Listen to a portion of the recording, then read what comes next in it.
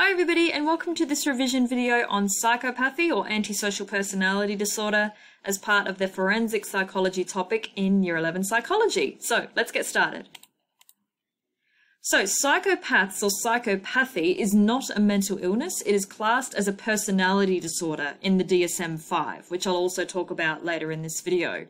So personality disorders in psychology are broadly defined as personalities that are outside the social norms and are associated with maladaptive behaviours, emotions and thoughts. So maladaptive means not adapting or not adjusting to the environment or situation as expected. So they sit outside the social norms or the norms of society, in other words, in terms of their behaviour, emotions and thoughts. So there are several personality disorders in the DSM-5. In this course, we've obviously focused on two, psychopathy or antisocial personality disorder being one, and narcissistic personality disorder, which I'll talk about in a separate video. So psychopathy features antisocial behaviours, a lack of empathy and remorse, and a lack of inhibition. So the main criteria for criminals with psychopathic tendencies or personality, they experience a low level of fear and feelings of invincibility. So they feel that they are invincible and no one can touch them. Have an inability to control their impulses, so they're very, very quick to act and have low impulse control. And they use cruelty to gain control from others. So this could be psychologically, mentally, physically, or sexually.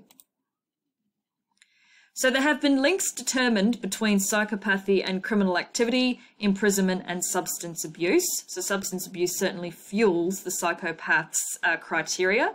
There's also a very strong link between psychopathy and violence. So psychopaths are more likely to be violent, and commit crimes in cold blood rather than as a reaction. So they will not have any emotional connection to the victim.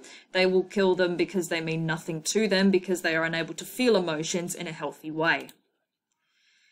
Now, there's some evidence to suggest that genetics may play a role into the cause of psychopathy. So there's several theories as to the cause of how it develops, and there is some biological explanation. So the bio in the biopsychosocial model. So a lack of empathy has been found to be hereditary, and there is a gene called the warrior gene that is linked to aggression and violence. So on the studies that have been done on psychopaths, the criminals that possess the warrior gene are far more common in those that did not display psychopathy and non-aggressive behaviours. Now, it's also very important to remember that just because a disorder is genetic doesn't mean that all related people will suffer, just that there's an increased likelihood.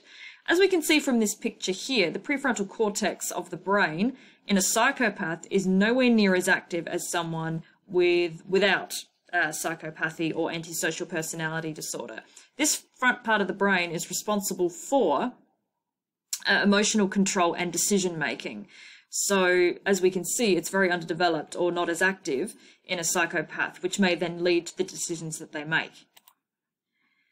Okay, now not only are there biological factors, there's also environmental factors that can contribute to an individual becoming psychopathic. So such environmental factors can include having a convicted parent, being physically neglected in childhood, especially in the first 2 to 5 years of life, low involvement between father and son, low family income, coming from a disrupted family with abuse or neglect, very, very harsh discipline style, and poor treatment by peers or experiencing bullying in primary and or high school.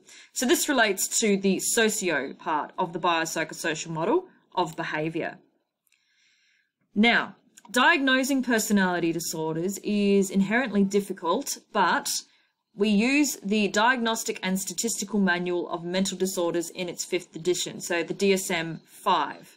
So there should be a DSM-6 coming out in the next few years, hopefully. But this is a manual compiled by the American Psychiatrists Association that lists the symptoms and criteria of all mental health issues. So it's used by GPs, psychologists obviously, psychiatrists and other mental health professionals to assist in diagnoses of patients. It's also used in the law area as well. So this leads to all medical practitioners diagnosing the same symptoms in the same way. So it ensures as much as possible consistency across the board, especially in the Western world. Now, interestingly, psychopathy used to be listed, but it is now referred to as antisocial personality disorder. So that is actually the correct term for psychopathy in the DSM-5. It's called antisocial personality disorder. Okay, so there is a checklist in the DSM-5 for antisocial personality disorder. So let's go through these. So repeated law breaking, deceitfulness or lying, impulsivity again, irritability and aggressiveness, reckless disregard of one's safety and that of others, irresponsibility as seen in unreliable employment history or not meeting financial obligations, a lack of remorse or empathy, evidence of conduct disorder before the age of 15 years old, need to be aged at least 18, so need to be a legal adult, that's the legal age in Australia, but need to be at least 18 years of age. Antisocial behaviour occurs outside episodes of schizophrenia or mania. So in some other mental health conditions, such as schizophrenia or mania, there may be violent behaviours, but that does not mean that people with schizophrenia have antisocial personality disorders. So we need to rule out other causes of the violent behaviour or the behaviours listed here and make sure that they're not attributed to schizophrenia or mania or something else. So you've all got this in a handout that I gave you in class, but this is the list of criteria as said from the DSM-5. So the actual definition of antisocial personality disorder, a pervasive pattern of disregard for and violation of the rights of others occurring since age 15 as indicated by 3 or more of the following. So there needs to be 3 or more in order for diagnosis to occur. So number 1, failure to conform to social norms with respect to lawful behaviours as indicated by repeatedly performing acts that are grounds for arrest, so illegal behaviour in other words. Deception as indicated by repeated lying, use of aliases or conning others for personal profit or pleasure. Impulsivity, or failure to plan ahead. Irritability and aggressiveness as indicated by repeated physical fights or assaults. Reckless disregard for safety of self or others, consistent irresponsibility as indicated by, again, repeated failure to sustain consistent work, behaviour or honour financial obligations, a lack of remorse as indicated by being indifferent to or rationalising having hurt, mistreated or stolen from another person, and the individual is at least 18 years of age. There's evidence of conduct disorder with onset before 15 years of age, and the occurrence again is not exclusively during the course of another mental health condition such as schizophrenia or a manic episode. So in order for antisocial personality to be diagnosed, 3 of these criteria or more need to be present. Okay, ladies and gentlemen, that is the revision video for psychopathy or antisocial personality disorder. I hope you found this useful. Any questions, let me know. Otherwise, happy revising.